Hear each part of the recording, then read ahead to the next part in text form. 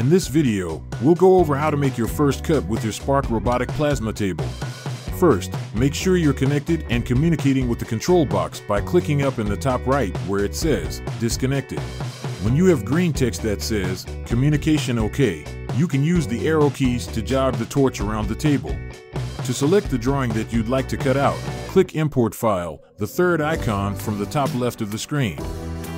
Select the drawing and move it over to the editing viewer by clicking the right-facing arrow. Then click the green check mark to bring it into the main operation window. Now jog the torch to where you want the bottom left of the drawing to be. Use the page down key to jog the torch downward until it hits the material. The torch will stop itself when it detects the material. Now we need to zero the Z by clicking the button labeled Z equals 0. Now set the X and Y to 0 by clicking the bottom left project position arrow. At the top right of the screen near Communication OK, you'll see a button that looks like a picture frame. Raise the torch off the material and click this button to see the perimeter of the cut.